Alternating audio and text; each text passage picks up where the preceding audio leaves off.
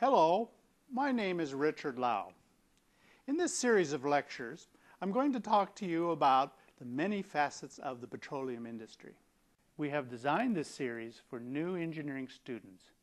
It may also be beneficial to other professionals who want to increase or update their knowledge. In these lectures, we will start with how the earth was formed, how petroleum was made and accumulated. We'll look at the process of how we decide where to drill for oil, how we actually drill for oil, how we complete oil wells, and how we bring oil to the surface. Then we describe how oil and gas are separated and transported to the refineries. In the refinery section, we will discuss how crude oil is separated into its many products. We will also mention contracts and leasing agreements, health, safety, and environmental items, and marketing issues with respect to getting oil and oil products to customers. Before we look for oil, let's talk about the formation of the earth. Chapter 1, How the Earth Was Formed. In this chapter, we're going to talk about the origins of the earth and plate tectonics. To understand where oil and gas come from, we need to understand first how the universe was created and then how the earth was formed from this creation. In discussing the early stages of Earth's creation, we will describe the theory of plate tectonics. In this description, we will see how they move, what happens when they move, and the changes that these movements create. We need to understand plate tectonic theory because it helps us in our quest to locate oil and gas. We'll start at the beginning of the beginning. From physics, we know that the beginning of the universe happened about 13.5 billion years ago. According to them, the universe began with a Big Bang, known as the Big Bang Theory. This theory says that a gigantic explosion produced all the energy and fundamental particles that are in our known universe. That means that everything you see, hear, touch, taste, smell, and know as your physical world was created at that moment. Imagine all of this happening 13.5 billion years ago.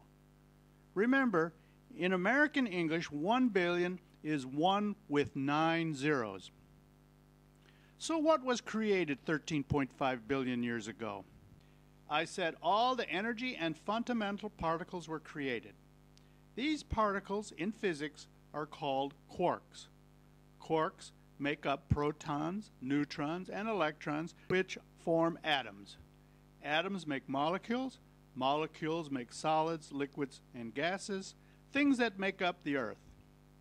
The Big Bang created quarks, with some of them turning into hydrogen and helium atoms. Over millions of years, the gravitational attraction between the hydrogen atoms created clouds of gas. These clouds began to spin, contracting to form stars. These collapsing hydrogen atoms started nuclear reactions. These clouds began to spin, contracting to form stars. These stars matured. As they began to die, they exploded into supernovas, gigantic nuclear explosions that created the other 90 or so atoms that we know today. With these new atoms, new clouds again formed by gravitational attraction, creating new solar systems made up of suns and planets throughout the universe. This is how our solar system was first created 4.55 billion years ago. This is how it looks today. This was billions and billions of years ago. It is beyond my understanding. As a human, I really can't understand how long a billion years is. When we speak of millions and billions of years, we refer to time from the point of view of a geologist or a physicist who must use these large numbers to measure the ages of the formation of the Earth, the solar system, or the universe. Of course, in this class, we are interested in the third planet of this solar system. That place we call our planet, planet Earth. Now, let's go back to 4.55 billion years ago. The Earth is a pile of hot stuff.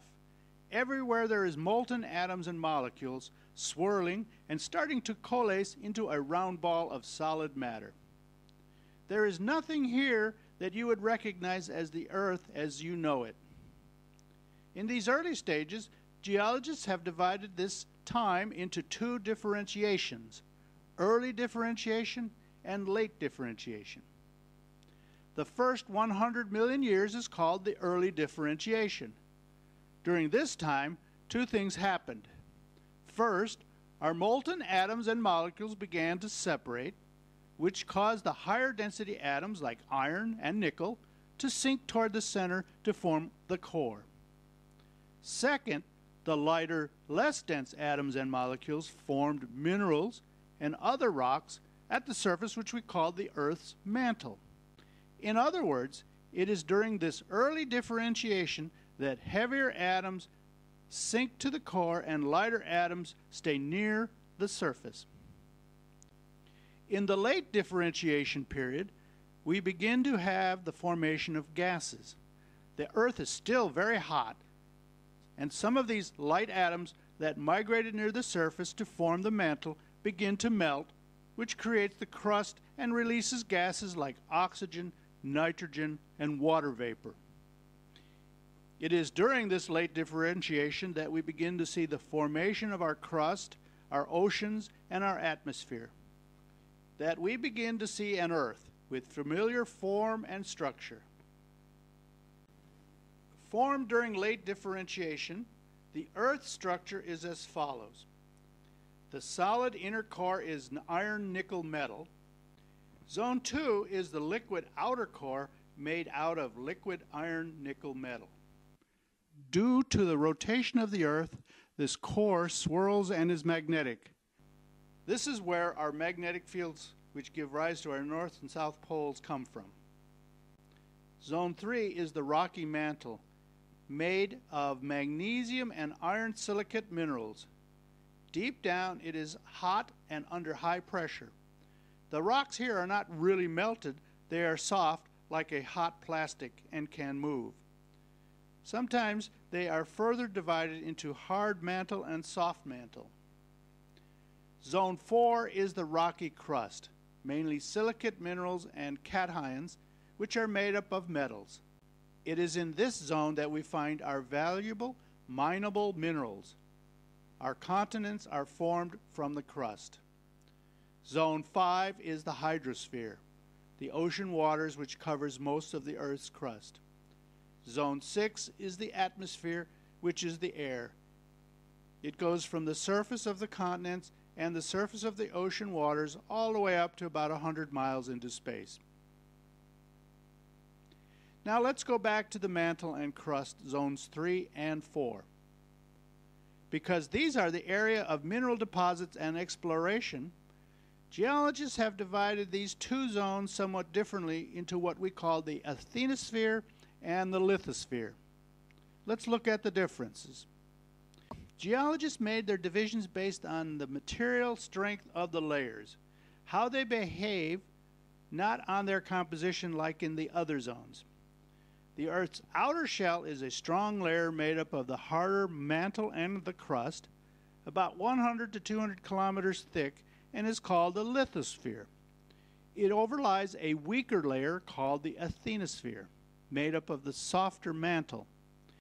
As I said, the lithosphere shell is made up of the harder mantle and the crust, which we can further divide into oceanic crust under the ocean or continental crust on the land.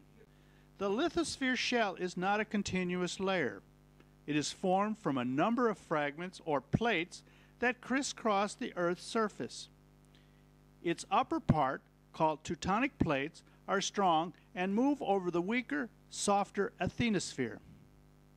These plates move in various directions, away from, toward, and sideways from each other, growing the mountains and digging the trenches. Today, satellite measurements have recorded plate movements from 2 to 10 centimeters per year. The lithosphere is of interest to humanity because this is where the minerals are that we need for our existence. The softer, weaker asthenosphere is a plastic. We use the word plastic here to describe a rock that is not a solid nor a liquid and is under high pressure and temperature. The Earth is dynamic. The moon is static. What I mean to say here when I say the Earth is dynamic, I mean that it changes.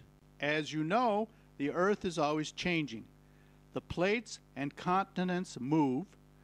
We have weather that can change from day to day, season to season, even from millennium to millennium. The opposite of dynamic is static. The moon is static. It does not change. There are no continents to move, weather to change, or particles to erode. It doesn't even change from day to night. Except for a meteor hitting it every so often, nothing on the moon changes.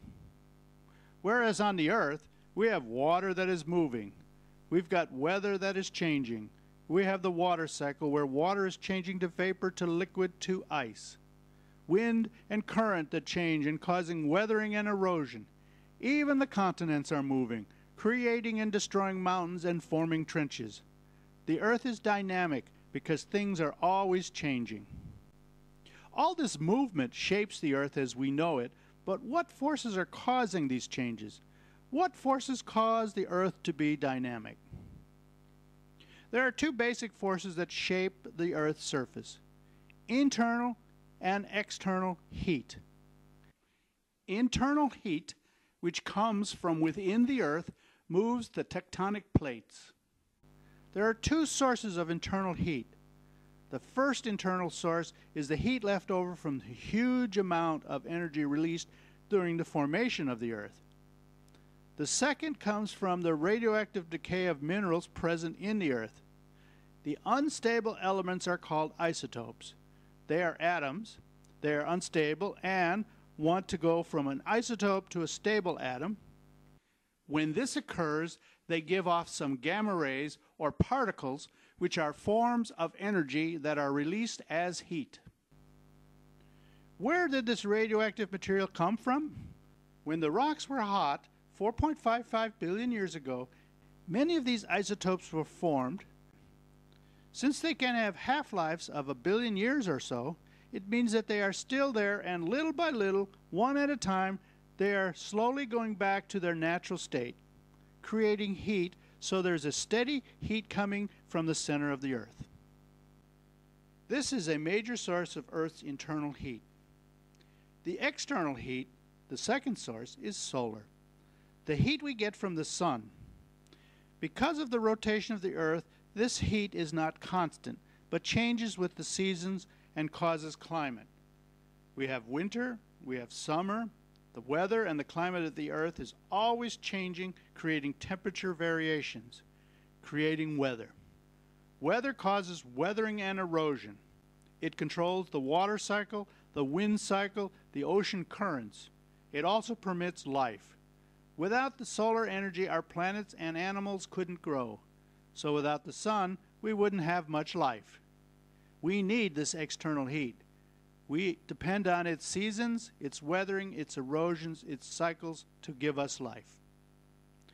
Weathering and erosion are interesting phenomena that take place on the Earth. Called geologically destructive, weathering breaks down the Earth with wind, water, and ice. And then erosion moves it to another place. From our sources of internal and external heat, the rocks on the dynamic Earth also undergo change. This process is known as the rock cycle. Here's a model with our inner core, which is solid. The outer core is very liquid.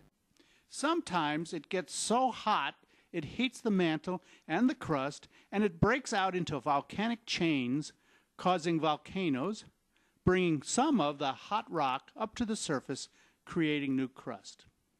This also transfers a lot of heat to the surrounding asthenosphere, creating a conductive heat current which pushes the plates above them in the lithosphere. In some places, new crust is being made, and in some places, old crust is being destroyed from the moving plates. This is part of the rock cycle. Sometimes new rock is being made, sometimes old rock is being destroyed. So the rocks, over millions of years, are always changing.